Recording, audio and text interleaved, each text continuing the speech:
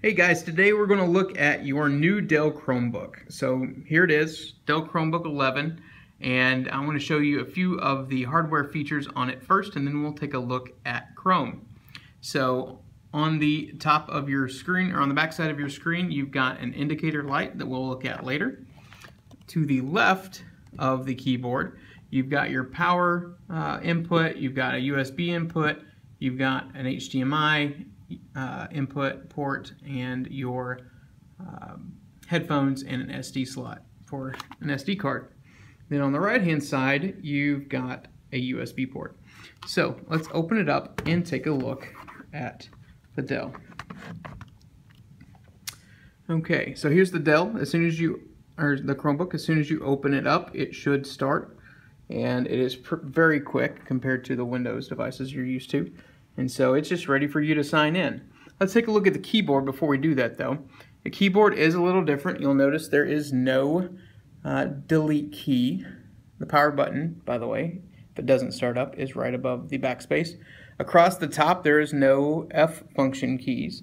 You've got a back and forward, or a refresh, make your full-size screen, pull up different, go to a different screen or different tab. You've got your settings, your sound function keys all up here at the top. Your speakers, by the way, are here and here.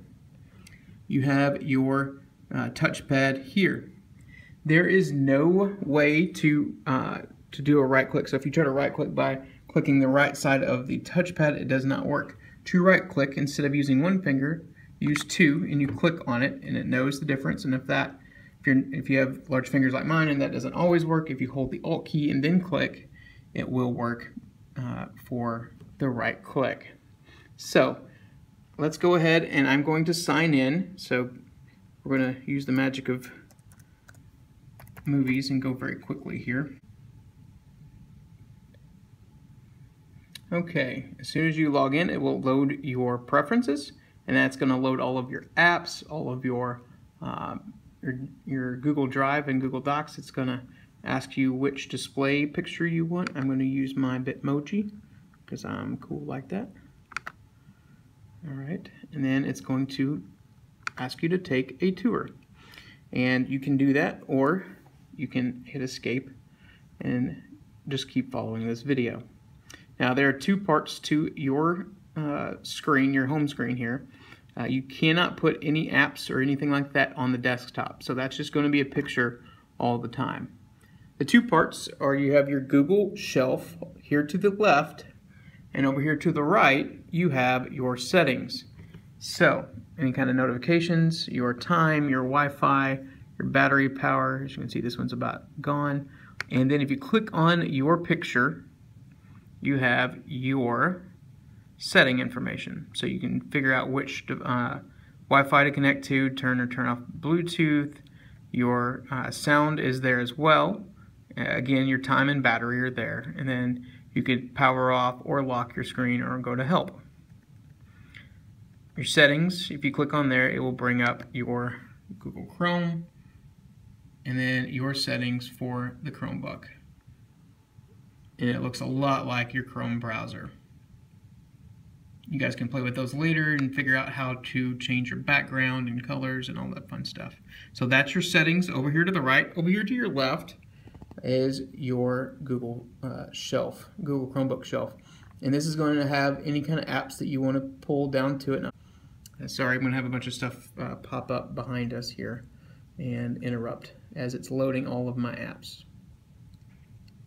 So as that's happening, let's go ahead and go over here to the launcher. If you click on the magnifying glass, that will launch your Google menu here.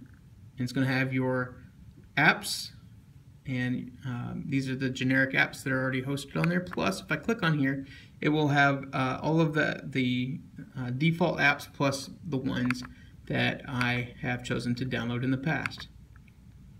There are a few apps that I want to point out to you besides, things like Google Docs, Google Slides, and that. And the first one is your files. It's in a blue circle. It's got a folder on it. If you click on Files, it will open up your Files screen. it should look familiar. This is your Google Drive, and it's going to have a couple additional parts to it, and that is the offline files and anything that you guys download. So something from Moodle, maybe it will download it there, and maybe it puts it in.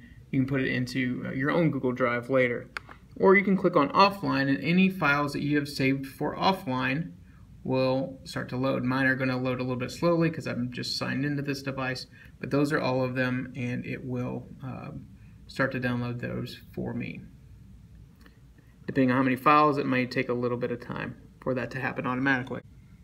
So you can go to your Google Drive, your shared with me, you can see what most recent files that you have, and you can search up here at the top for those things, just like you can in Google Drive. And here are some other options. Don't have to worry about buying more storage. We have a ton of storage. You can see I've got 10 terabytes, and I've got a lot of my stuff on there, and it's not even close to being full. So let's exit out of your Google folder, your file folder. Let's go back to the app launcher. Click on it, bring up your app launcher, and what I've found is the very last folder on here is the Dell folder.